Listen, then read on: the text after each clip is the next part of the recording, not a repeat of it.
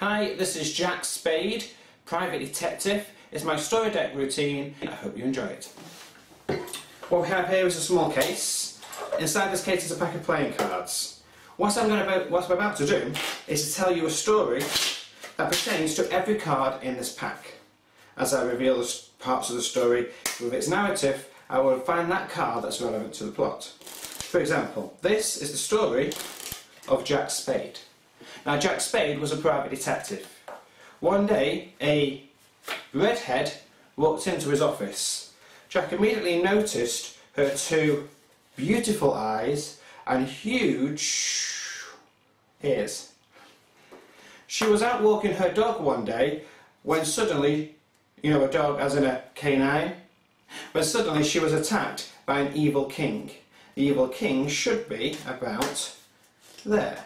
Oh, sometimes I don't pay attention, but if we give it a little rub, we can turn it into the evil king. Now the king stole the lady's 14-carat gold ring, and if Jack was to get it back, he would get a diamond as his reward. It should be about there. But Jack didn't want a diamond. What he wanted was a kiss on the cheek from the fair lady.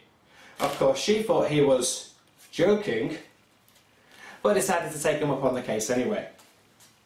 Jack made his way to 42nd Street, where the crime took place. 42nd Street being about there. 42nd Street. He was tempted to take on a show, but he had a job to do, and he had to look for some clues, any kind of evidence, anything which might suggest where that king had got to. Everything seemed a bit lost, confused. He was upside down, back to front. Nobody knew anything that could take place. But suddenly a streetlight came on and lit the way to the Queen's Head pub, since it was the only card that was upside down in the pack. Inside, he had a look for someone that matched the description of that king. We'll choose a number by random. I'm going to say 6 for this case. If I go 1, 2, 3, 4, 5, 6, it should take me to an evil king. Jack questioned him about the gold ring, which had how many carats in it? 14.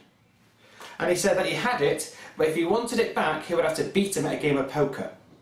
Jack thought about this for a moment and then decided to have a quick look at the rule book before joining the game with 5 other players. 5 of which should be here.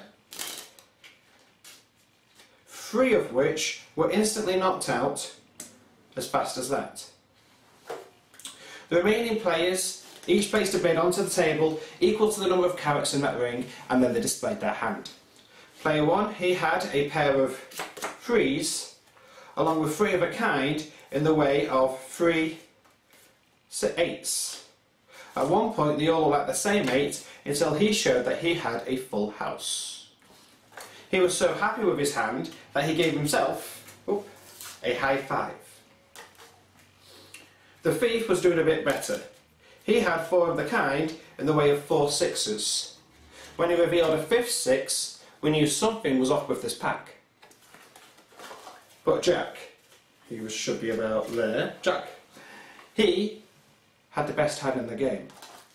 For he, once we find this last card here, he had a royal flush. With the ring as his reward, he went to the bar for a drink of 7-Up. He also had a pair because he heard it was one of his 5 a day. But the thief came up to him and gave him 3 hits to the head and 3 hits to the chest. "Call the police," somebody said. But Jack didn't need the police. He had to just give 1 hit where it really hurt, and he had won that fight. He then made his way back down 42nd Street, where he saw the Queen, gave her back a 14-carat gold ring, and then told Jack that he was a real ace. And with that, the only thing left for Jack to say was that this case was closed.